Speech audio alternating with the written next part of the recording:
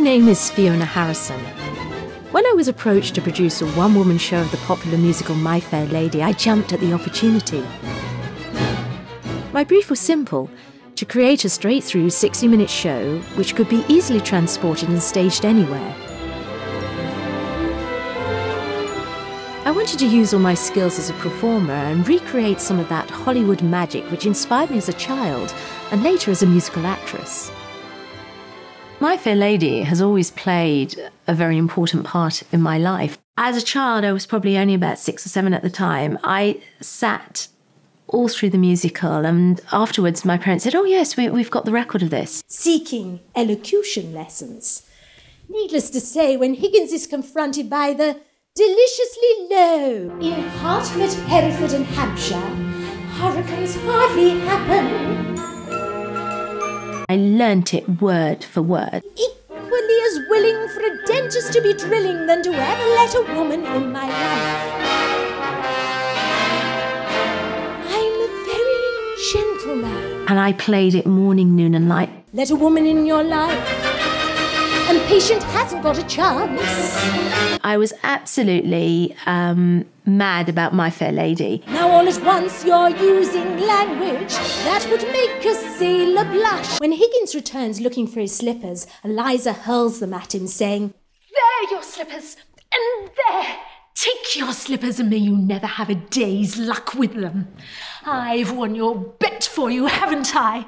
That's enough for you." And you're plunging in the knife. For a soprano, Lerner and Lowe's score is the perfect fit. I could have danced all night, I could have danced all night, and still have prayed for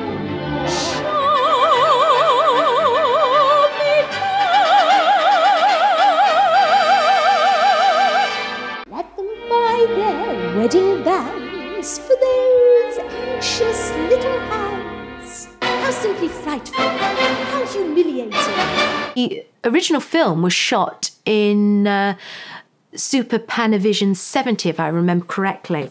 And back in the 90s, they realised that somebody went down into the vaults and realised that the film was actually rotting away, and utilising these very clever people were able to restore it. They were able to bring the film back from the brink. My aunt died of influenza, so they say. But it's my belief they done the old woman in.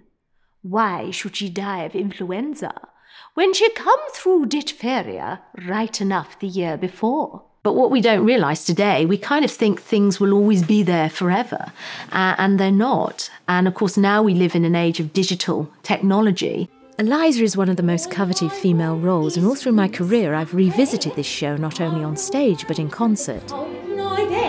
I won't be allowed in the flower shops to descend at the corner of Tottenham Court Road. And I'm very fortunate in that I paid my $9.99 or however much it was, and I got my DVD. But you don't often realise that when you buy these DVDs that perhaps if somebody hadn't have gone down into those vaults, we might have lost that movie forever. If I'm whistling me out the door. And we kind of take things for granted. So in my small way, it's lovely that I'm able to produce a one-woman show of something that's made such a difference to my life. I love a challenge, and it's great playing all the roles. Higgins is charismatic, Eliza is plucky, but Doolittle, he's so much fun to play and disarming as he turns morality on its head with a little bit of luck. And I hope we'll continue making a difference to people's lives, because good music just lives on forever. And let's hope My Fair Lady does too. I shall